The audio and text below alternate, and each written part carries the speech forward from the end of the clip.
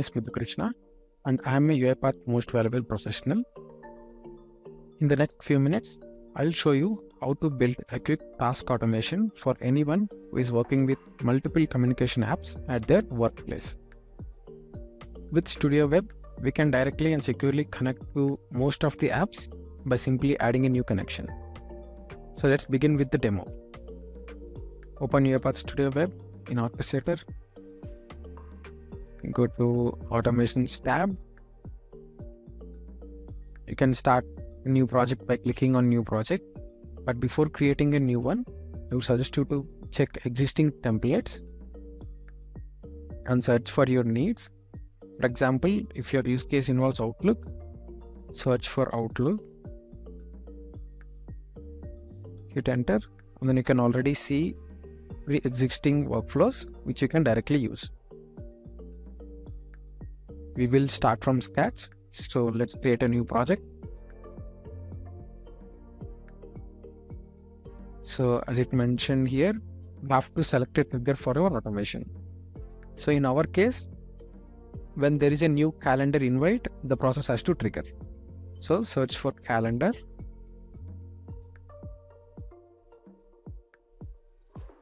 And when a new event created in Gmail, the process has to trigger, right? So select Google Workspace, calendar event created.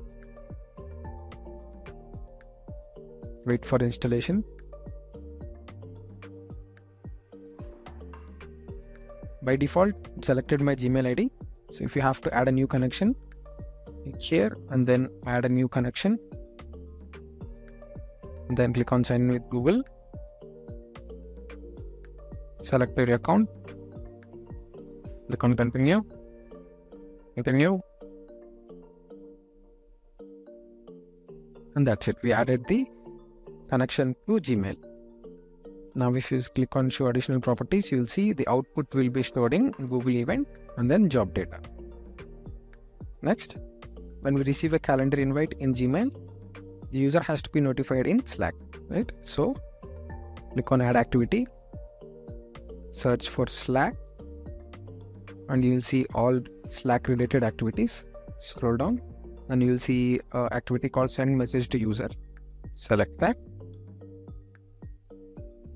Next, we have to connect to our Slack. Click here and then add new connections.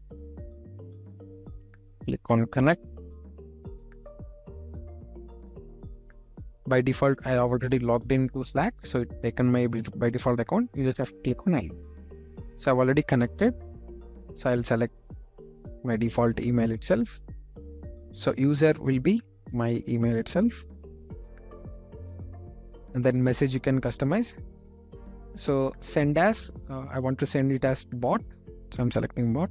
Then now we can send a customized message. So inside this message, we have to send details related to a calendar invite, right? So from here, from this activity, all the information related to that event will be stored in a variable called Google event. So from this variable, we can access all information related to that event. So I can just click here and then it will show all available variables. So under Google event, I can just select summary and this will have the subject of the event. Likewise, you can click again and then you can select start date time. I can select organizer email. All these will have the information related to that event. If I click here and then click on open expression editor. So these are the information. So just to have it in a proper format, so I need to send the user in this format. So to achieve this format, I've changed this code a little bit. So I'll just copy that to here. So to quickly explain this, so this will be constant string. So I'm enclosed in double quotes. So I need a new line here. So I've added system.environment.new line, and then subject also a plain string. So that will be enclosed in double quotes. So as you have seen before, to access the subject, we use Google event.summary. So I've added that Google event.summary here, and then I need a new line here. So that's why I've added a new line. And for organizer, Google event.organizer email will give me the email ID for the organizer, and then a new line. So I've just customized that message in a proper format. Click on save. So to track the process, I'll add a log message as well.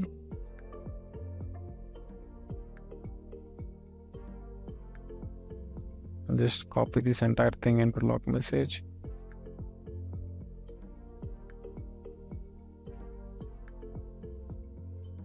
Click on save.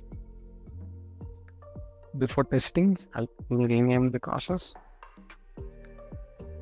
Define user one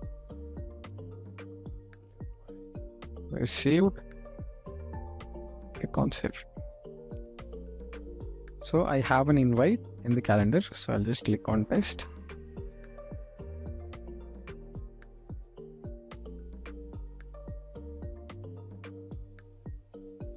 You can see the logs here.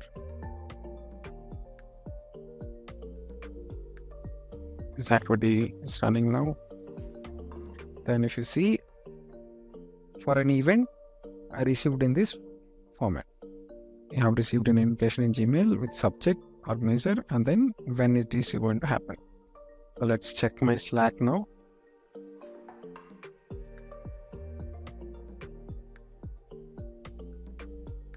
So from your path for staging, I received this message in Slack. Now let's close the output pane, and our process is running fine. Now we have to publish this process to orchestrator, right? So click on publish. So this will be my automation name, and type changelog and click on publish. And our process got published to orchestrator. Go to orchestrator. So you can see the process that is already added from the Studio Web. So now let's start testing with the real scenario. So I'll be sending an event to that account, and then we'll see how UiPath Studio automatically triggers. Went to calendar, create an event. This Studio Web. I'm keeping the time as it is. Now I'm adding the guest.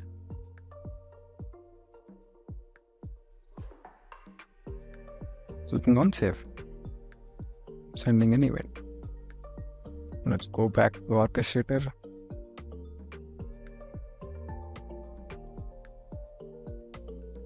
I've also opened my Slack. These are my old messages. Studio.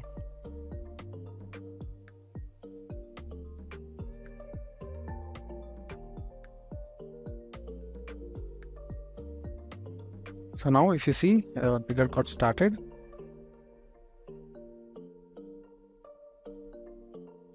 Let's check the logs.